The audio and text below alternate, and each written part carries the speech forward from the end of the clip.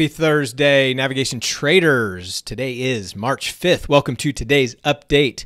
S&P's down a cool 95 at the time of this recording. We've got a couple minutes left until the cash markets close. That's actually up off of its lows.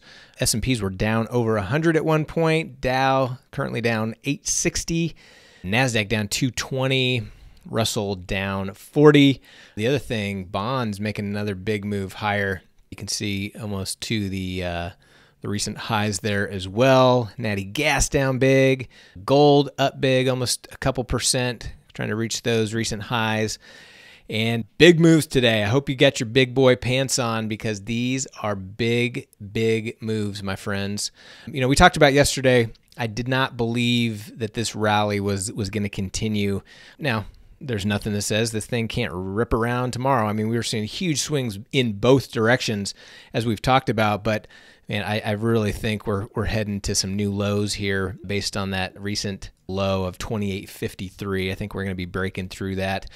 Don't know when, but I think we do. So make sure you got your shorts on. We did an updated class today on our portfolio bunker strategy.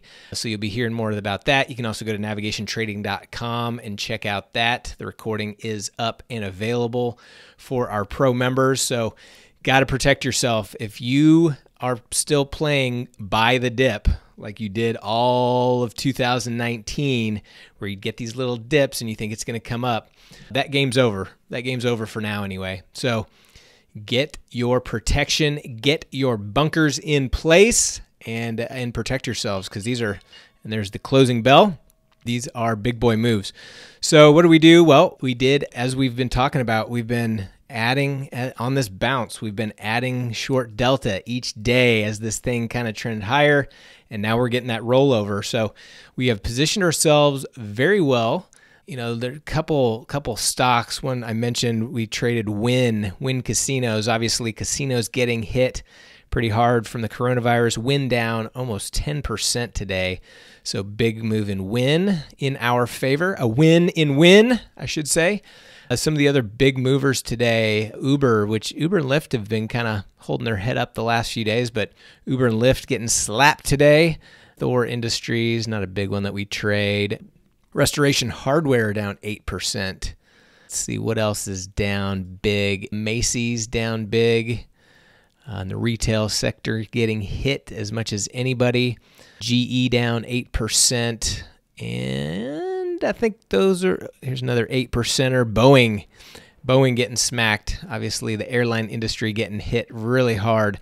So let's take a look at the overall advanced decline. I haven't even looked at this today.